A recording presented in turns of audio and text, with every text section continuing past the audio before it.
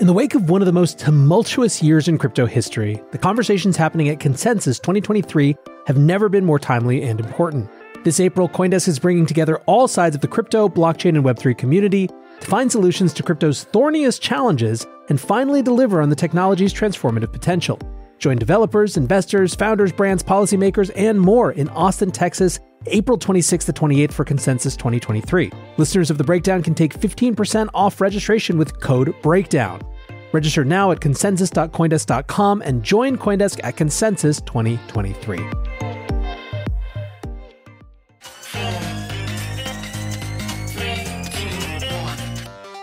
Welcome back to The Breakdown with me, NLW. It's a daily podcast on macro, Bitcoin, and the big picture power shifts remaking our world. The Breakdown is produced and distributed by CoinDesk. What's going on, guys? It is Thursday, March 23rd, and today we are discussing why the SEC has finally picked a fight with someone who can fight back. Before we dive into that, however, if you are enjoying The Breakdown, please go subscribe to it, give it a rating, give it a review, or if you want to dive deeper into the conversation, come join us on the Breakers Discord. You can find a link in the show notes or go to bit.ly/breakdownpod. All right, guys. Well, what I've learned this week is that I cannot leave my house. The last time I left, FTX collapsed, the entire industry hollowed out. So much of what we've been living through now happened when I was gone, and this time, gone for just a couple of days. The SEC's Gary Gensler has decided to absolutely carpet bomb the industry with enforcement actions. That's, of course, on top of the White House releasing their most antagonistic crypto report ever, and Elizabeth Warren deciding that proof of reserve audits are the next target for her bottomless ire. I haven't even had a chance to catch up on the macro and Powell's rate hike and presentation, but for now we're talking crypto. I'm coming to you from a hotel room, and let's start with the great big deal.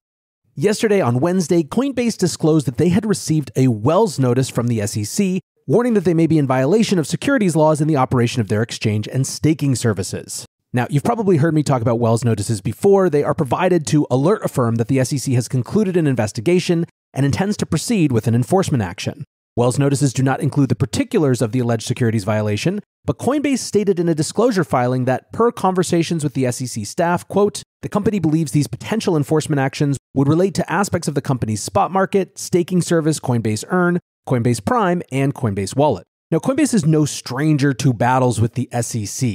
They have been publicly critical of the SEC for their lack of willingness to productively engage when they've tried to seek clarification. One individual familiar with the situation told CoinDesk that Coinbase had engaged in over 60 different discussions with the SEC on topics ranging from registration and listing of digital assets to appropriate market structure, but claimed the SEC had basically declined to offer any advice or answers to questions. Coinbase's criticism of the SEC reached its previous peak in July of last year, when the firm petitioned the regulator asking for clear rulemaking around a securities definition for digital assets. SEC Chair Gary Gensler has said for his part on multiple occasions that he believes that crypto exchanges, including Coinbase, are operating as unregistered securities exchanges, and that he considers the vast majority of crypto assets to be securities.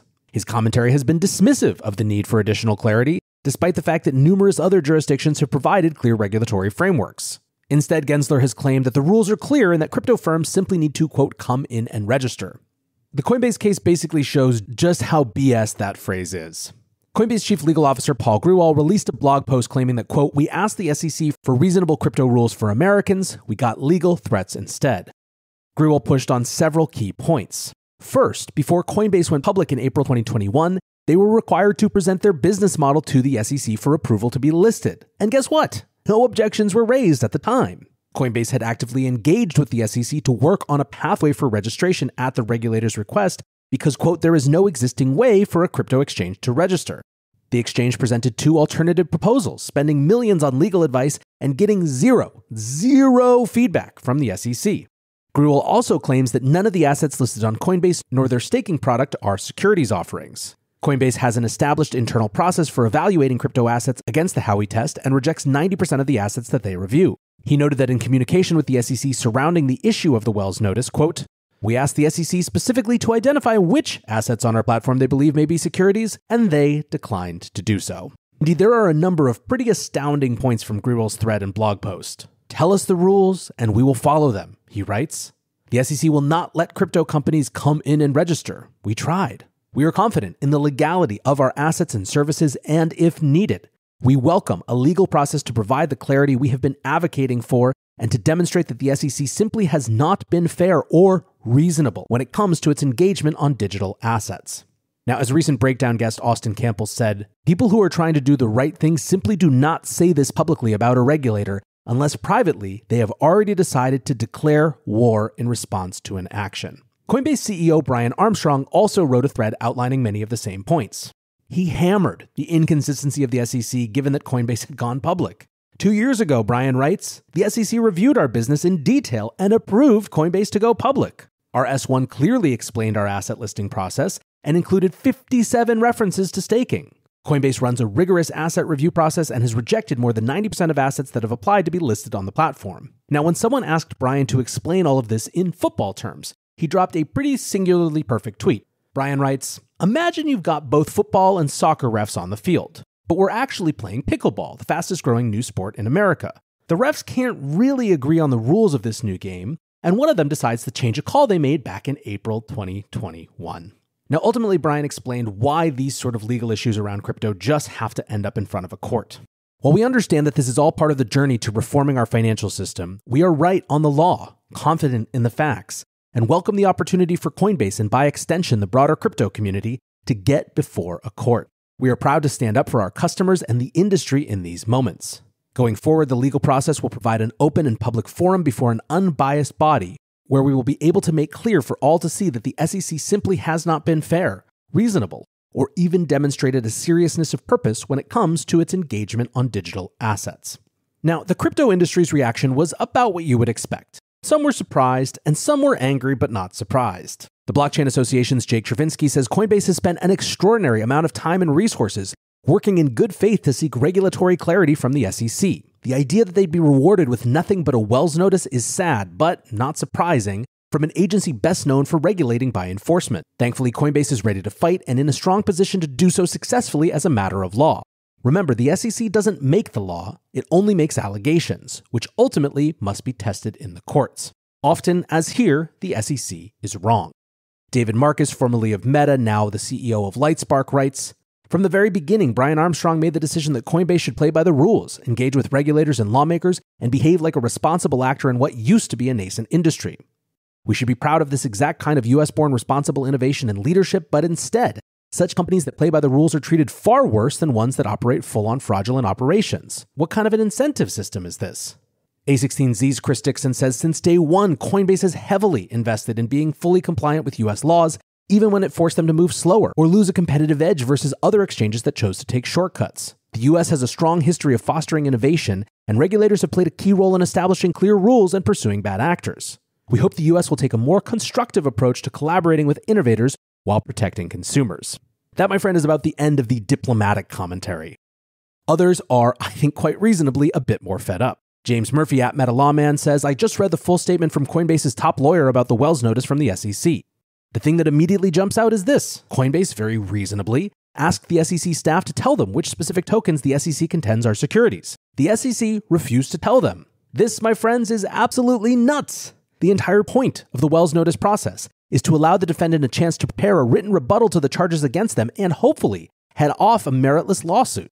But the SEC has refused to tell Coinbase what tokens they claim are securities. How do you rebut that? This is literally the plot of Franz Kafka's book, The Trial. This is why this just come in and register phrase is bullshit. An American company tries to get clarity on the rules, do everything by the book, and the SEC provides no clarity and just legal threats. Brian Quintens, a former CFTC commissioner now at A16Z, says, Wells notices are intended to afford targets an opportunity to defend themselves in writing to the full commission before charges are filed. The vagueness of this notice deprives Coinbase of that opportunity and lacks due process. Custodia Bank's Caitlin Long says it should be crystal clear by now that the Biden administration wants all crypto, even the legal parts of it, run out of the US. See also yesterday's White House economic report, which dunked on all financial innovation while espousing the quote-unquote stability of traditional banks. So, my friends, the question is this. Is there anything at all that is redemptive about this? The good news is that I think there is. Let's actually look at the second part of that same tweet from Caitlin Long. She writes, gotta be honest, as someone who hasn't been afraid to call balls and strikes, if any of this SEC action predates Coinbase's IPO, then the SEC stepped in it. The SEC's remit is investor protection. How did it protect investors to let a company IPO if it was violating securities laws. Now, as for me, I am completely and utterly convinced that the courts are our last best hope. The US government has 3 branches. The executive has clearly turned against us, or at least the voices within the administration that are antagonistic are currently carrying the day. When it comes to the legislative branch, it is currently structurally incapable of getting anything done because of partisan divides. That leaves us with the judicial system. And indeed, the judicial system is the only place where we've seen any sort of pushback against the overreach of the SEC. The judge in the Voyager case, for example, overruled the SEC in their objections to Binance US acquiring Voyager's assets. And remember, it was because the SEC was trying to say that there were unregistered securities involved, but wouldn't tell the judge which assets were unregistered securities, or more importantly, why. That case is ongoing, but the judge's frustration with it was encouraging. Join CoinDesk's Consensus 2023, the most important conversation in crypto and Web3, happening April 26th through 28th in Austin, Texas. Consensus is the industry's only event bringing together all sides of crypto, Web3, and the metaverse. Immerse yourself in all that blockchain technology has to offer creators, builders, founders, brand leaders, entrepreneurs, and more. Use code BREAKDOWN to get 15% off your pass. Visit consensus.coindesk.com or check the link in the show notes. Over in SEC lawsuit land, meanwhile, Grayscale's first hearing in their suit against the SEC around the agency denying a proposal to convert the Grayscale Bitcoin Trust into a Bitcoin spot ETF was definitely points in favor of the good guys. The panel of judges, which included 1 Republican and 2 Democrats, seemed inclined to agree with the plaintiff that there was a pretty gaping logical inconsistency in approving Bitcoin futures ETFs that use the same price indices as proposed spot ETFs, while saying that spot ETFs weren't approved for concerns over price manipulation. The lead counsel for the SEC was apparently at times visibly flustered during that hearing. All of this is to say that Coinbase is very unlikely to go down without putting up a hell of a fight. Scott Melker writes, Coinbase is going to bury the SEC in court. They have the war chest and facts on their side. The judicial system has been dunking on the SEC in every available situation. And yet, I do think there is still reason to be concerned. Bill Hughes, a lawyer at Consensus, writes, this Coinbase lawsuit will take forever, especially if there are facts to fight over, and oh boy, believe me, CB will find some. 90% chance it goes up on appeal, however it plays out at the trial court level. Gary is gone in 2 years max, he doesn't care. The lawsuit is the goal. Now Laura Shin asked for clarification. Wait, the goal for who, she says, for Gary or for Coinbase? Bill Hughes says, Gary. This would likely last years. It's existential for Coinbase and I expect them to fight to the bone, as they should for everyone's good. Now ultimately I agree with AP Abacus. He wrote, reminder, a couple weeks ago the SEC got picked apart by Grayscale's attorneys and an appellate panel in the DC circuit. You can bet that Coinbase is set to do the same in the coming months and years. Those 2 firms, whatever you think of them, are now the torchbearers of stopping the death of crypto in the US. You can also take heart from attorney Collins Belton, who writes, the more I think about this, the more hyped I'm getting. Kind of like my Super Bowl. So many legal theories I've wanted to see put to a judicial test finally about to have their day. I don't think there's a better centralized entity to have to take up this fight, to be honest, and this comes at a good time for the industry the more I think about it. I get that some people will be skittish, but now there's a real chance of having concreteness in the US in 2 to 3 years. So there you have it, guys. One of the big points of discussion after the New York Attorney General's lawsuit against KuCoin that alleged that ETH was a security was, why not just go after Coinbase? Well, it seems like the SEC is willing to take up that fight. The difference, as Colin points out, and as many have pointed out, is that Coinbase can actually fight back. Now, this is obviously the biggest deal, but it's far from the only thing that has happened over the last couple days. Also on Wednesday, the SEC sued Tron founder Justin Sun, and I have to say this was met with less consternation than the Coinbase complaint. The allegations are lengthy and include fraud, market manipulation, as well as selling unregistered securities. Also listed as defendants in the lawsuit are 8 celebrities who are alleged to have promoted Tron and BitTorrent tokens without disclosing compensation. This includes Lindsay Lohan, Jake Paul, Soulja Boy, and Lil Yachty, among others. The allegations around the tokens being unregistered securities use the typical arguments we've seen in previous ICO cases, that the tokens were promoted as investments and that Sun's team would be relied on to produce investment returns. Indeed, perhaps the only notable thing about this section is how much focus is placed on Sun's posting style, which was, they say, blatantly designed to pump the tokens. The SEC even repeated their recent argument that the use of the rocket ship emoji can be used to imply investment returns. Taking a similar approach to recent cases we've seen, the SEC seems to be taking this opportunity to introduce novel allegations in a case that appears unlikely to see the inside of a courtroom anytime soon. On the fraud and market manipulation side of the lawsuit, the SEC claims that Sun systematically wash-traded Tron by having his employees, quote, engage in more than 600,000 wash trades of TRX between two crypto asset trading platform accounts he controlled. The activity is alleged to have required between 4.5 and 7.4 million Tron tokens to be wash-traded daily during 2018 and early 2019. Sun is also alleged to have cashed out more than 31 million in Tron tokens in undisclosed secondary market sales during this period. Like I said, I have a lot less commentary from the crypto industry on this one than I did on the Coinbase charges, largely because this has been anticipated for quite some time. Now, there is still a ton to get through. We haven't had a chance to talk about that White House report yet, which I'm sure we're going to. However, just before recording, there was some late-breaking news. We got a tweet from Philippe Adzic, the Minister of Interior of Montenegro. Now, if you've been paying close attention, Do Kwon from UST and Luna has been widely rumored to be floating around somewhere in the Balkans, Serbia, Montenegro, Kosovo, etc. Philippe Adzic, again the Minister of the Interior of Montenegro, tweets, and this is a translation, one of the world's most wanted fugitives arrested in Podgorica. The Montenegrin police have detained an individual suspected of being one of the world's most wanted fugitives, a South Korean citizen named Do Kwon, co-founder and CEO of Terraform Labs, based in Singapore. The former king of cryptocurrencies, responsible for losses exceeding $40 billion, was apprehended at the Podgorica airport with forged documents. South Korea, the United States, and Singapore are all seeking his extradition. We are waiting for official confirmation of his identity. Well, just 8 minutes ago, DB, or Tier 10K on Twitter, shared a Korean news article where Korean officials have confirmed that it was in fact Do Kwon who was arrested in Montenegro. Obviously, this is going to just be the beginning of the legal process around Do Kwon. As you can see from that first tweet, there is serious jurisdictional competition around who gets to deal with him. But for now, another huge moment in crypto history, one which we will, I'm sure, come back to soon. Anyways, for now, I've learned my lesson. I promise I will not leave my house anymore, and we will all have a much simpler life for it. Until tomorrow, be safe and take care of each other. Peace.